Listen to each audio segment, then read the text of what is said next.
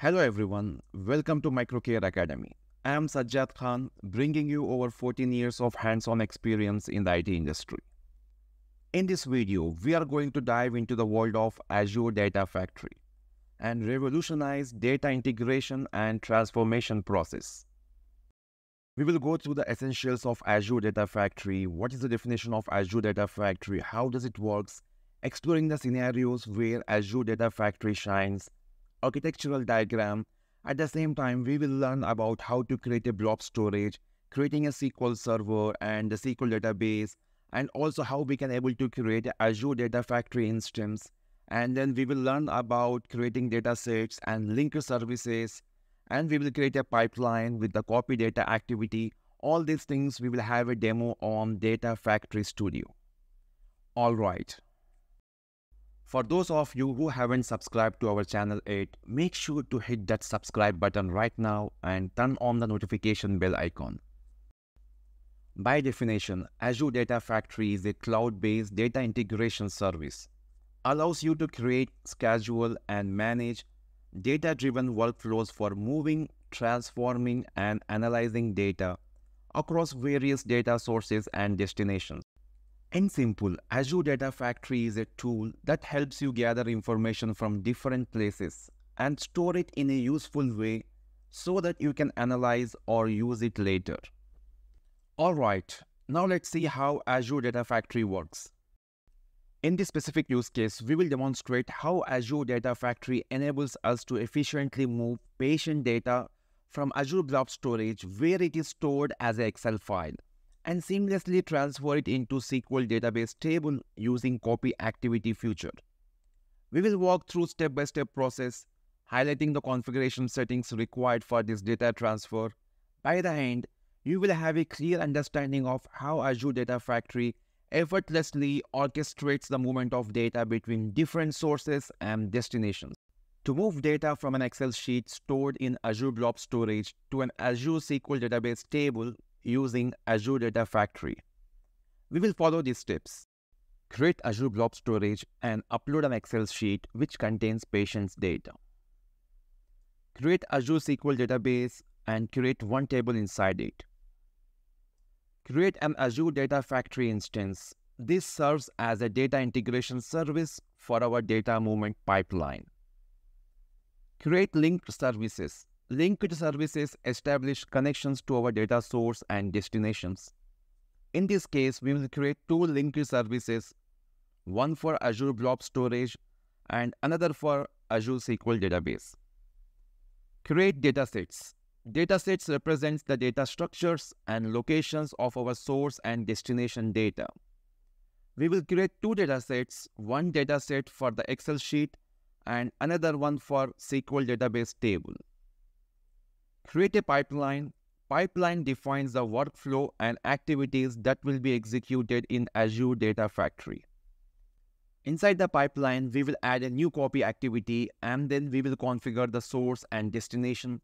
Here the source will be the dataset representing the Excel sheet and the destination is a dataset representing the SQL database table.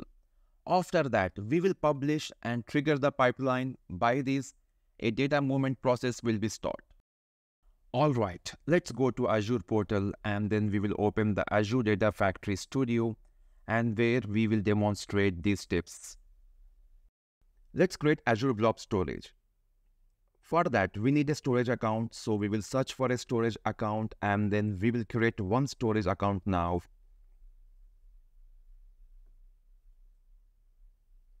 And here we can select a resource group. If you don't have any resource group, then you can create a new one.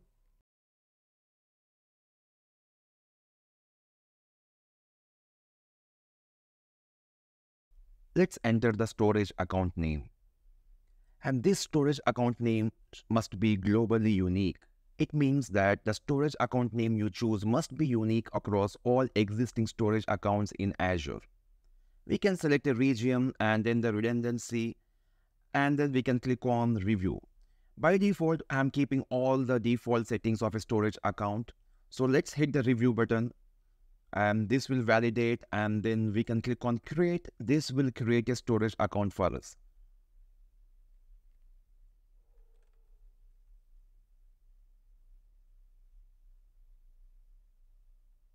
Let's go to the resource, and here we will be going to create a container, and inside the container we are going to upload an Excel file.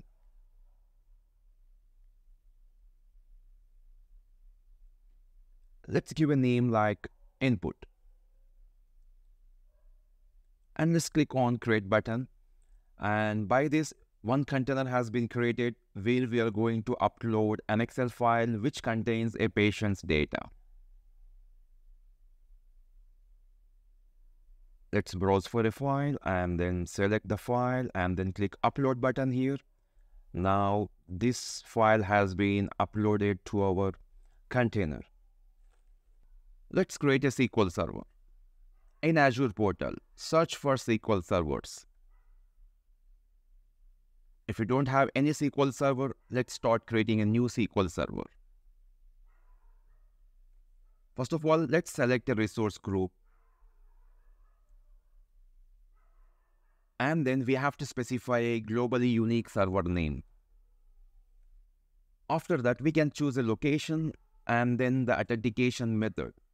Here I am selecting the SQL Server authentication method, and I have to specify the admin user and the password, and then we will click on networking button. Enable these settings. By this, it will allow the Azure services to connect to the SQL Server without whitelisting their IP address. Let's click on Review plus Create, and then the Create button. This will validate and it will create a SQL Server.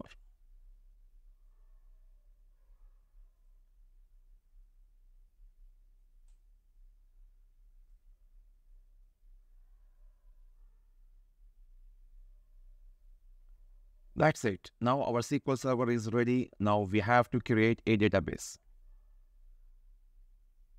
Let's create a SQL database. From SQL Server, we can able to view all our SQL databases. If we don't have anyone, let's start creating a new SQL database. Here we have to specify a name of a SQL database, and then we can select our workload environment and also the computation and storage. For demo purpose, I am selecting a basic tier.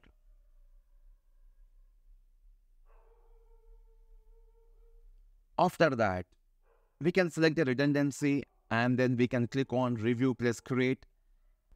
This will validate and will create a new SQL database. Let's click on the Create button.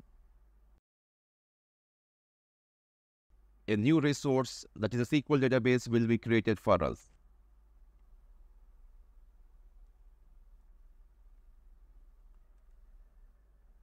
Alright, so our database is ready. So let's go there. And here we can able to see our server name, that where our SQL database resides.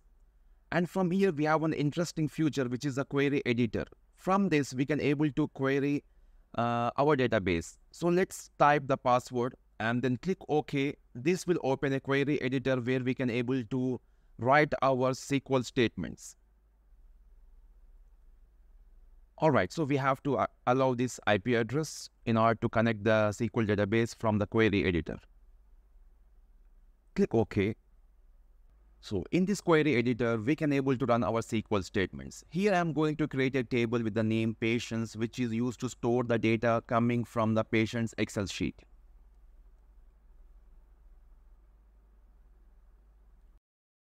We can also write the select statements in order to view the data. Let's create a Azure Data Factory Instance. Search for data factories and we can able to see all our Azure Data Factory instances. If you don't have anyone, let's start creating a new one.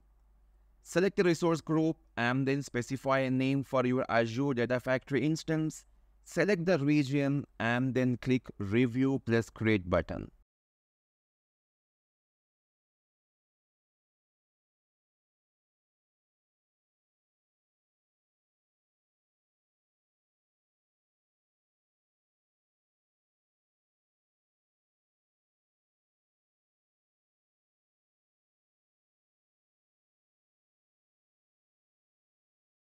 Let's go to the resource and from here click on Launch Studio. This will launch the Azure Data Factory Studio. Inside the Azure Data Factory, you will find various tabs, including Author, Monitor. Click on Author to expand it further. Under Author, you will see different sections such as pipelines, datasets, linked services, and more. Let's start creating the datasets now. Search for Azure Blob Storage. Select it and click on Continue. These are the formats currently supported. Let's select Excel and click on Continue. Give some name for our dataset. And then we need to create a link service. Here again, specify some name for our link service. Authentication type. Currently, I am using for demo purpose account key. For production scenarios, it is better to use the managed identity. And you can select some subscription and then select a storage account. And then you can click on create. This will create a link service for our storage account. After this, the file path. It is telling that where is our file located.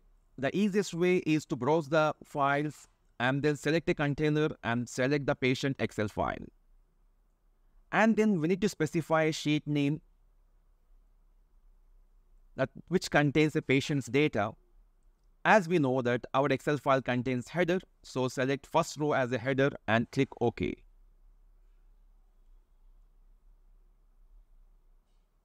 By this, our source dataset has been created. You can click on Test Connection in order to check the connection was succeeded or not. And also you can click on Preview Data to view the data inside the Excel sheet. Alright, so our source dataset is ready. Now we have to create a sync dataset. Let's start creating our sync dataset. Search for SQL and select Azure SQL Database and click Continue. Let's give some name for our dataset. After this, we have to create a link service. And this link service is for our Azure SQL Database.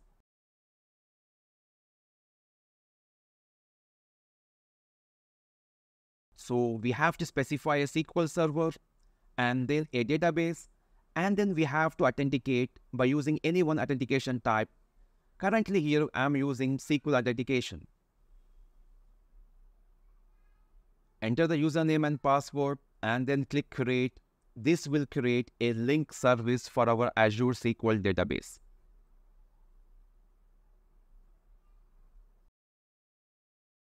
Select a table and then click on OK. By this, our sync dataset is ready.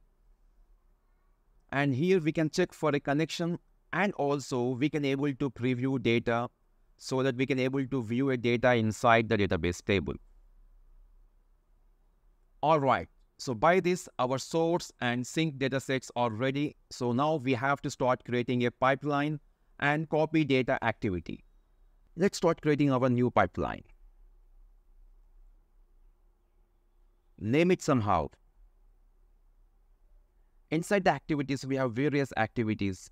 Expand the move and transform, drag the copy data activity. And give some name for our copy data activity. And inside the source tab, we have to select our source dataset. And inside the sync tab, we have to select our sync dataset, and the right behavior will be insert, that we are going to insert a data into Azure SQL Database table. Mapping specifies how a data should be mapped between the source dataset and the destination datasets during the data copying process. So I'm keeping this as default. Let's validate this activity. Our pipeline has been validated successfully. And then click on debug. This will trigger the pipeline and it will start the data movement process. That is, the data will be start moving from the Excel sheet to our Azure SQL Database table. We can also monitor the status of our activity. Currently, it's in queued state. Once it becomes succeeded, a status will be changed to succeeded. Alright, by this our data movement was completed. Let's validate this on destination database table.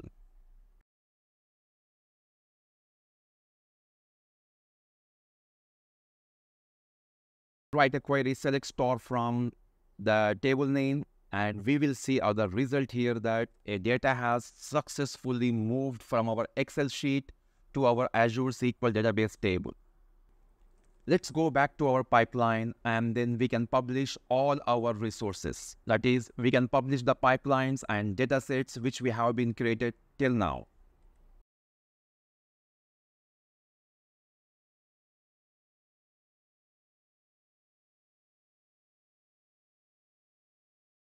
By this, we successfully demonstrate the data movement process from an Excel file to Azure SQL Database.